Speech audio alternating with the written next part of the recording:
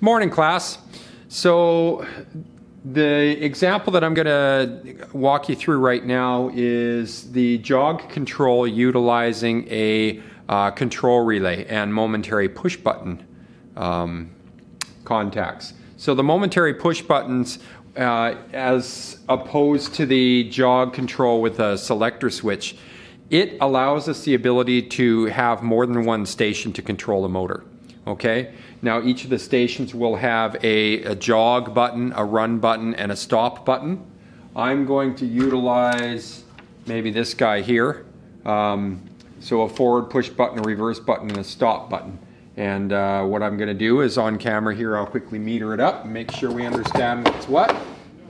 Okay, and then we will also meter the contacts of the control relay. I've already metered my starter, so we know what each of those terminals are for that. So I've got my meter set at continuity.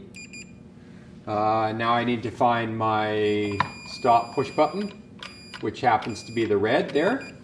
Okay, I'm going to go to these next set of black ones. Now these are normally closed. They're labeled that way. So that's my reverse, but I need my normally open reverse. So that'll be those two. Then we've got some normally closed probably for the forward and normally open for the forward. So I'm going to require these two, and those two there. Okay, and then the last thing, my control relay, I've got a white and a black indicating my coil. That's mounted up there. I need my normally open contact, so I'm just going to start over here. I don't get any continuity between those two.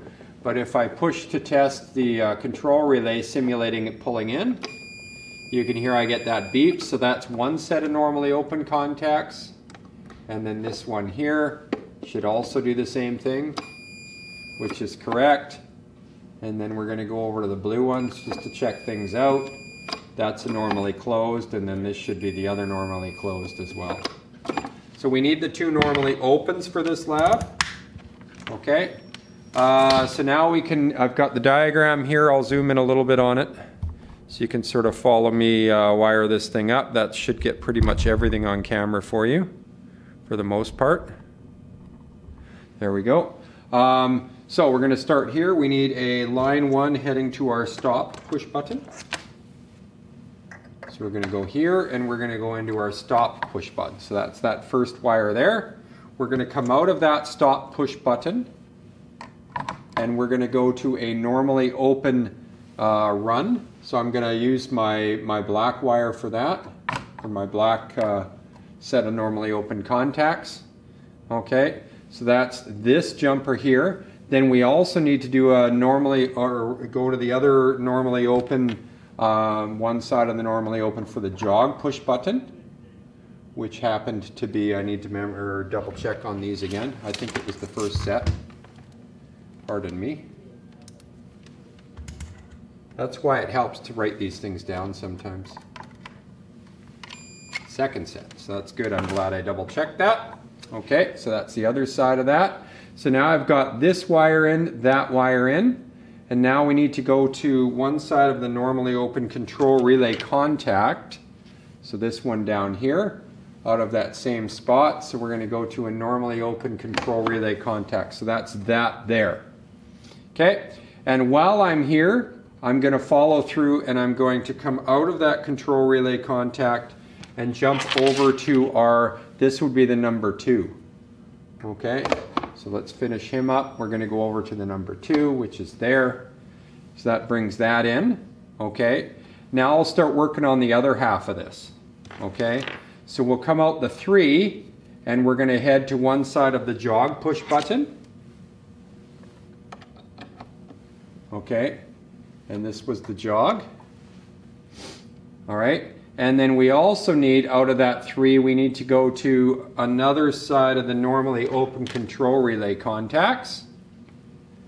So we can either grab that here or here. I'll just come back to this. So go to the other side of the normally open control relay contacts. So that's this wire here. Remember our jumper for our jog control, that wire there going to the coil is already done for us. Okay. Now we need to head up. We're going to go out of the other side of the normally open control relay contact that I just wired. And I'm going to go to the other side of the run push button, which is here. That's this one here. So that's that jumper there. I know this gets a little bit confusing on screen. Okay. Now, out of that run push button, that same side, which was here, we need to feed our coil. That's the line 1. And then we're going to come out of that coil to our neutral. And then the last thing we need to do is connect up our overload relay, neutral, down to that neutral. So now I can test the circuit. I'm going to turn power on. We don't have anything happening. I'm going to hit this push button. This should be the run. Oh no, that's the jog. Sorry, my bad. This will be the run.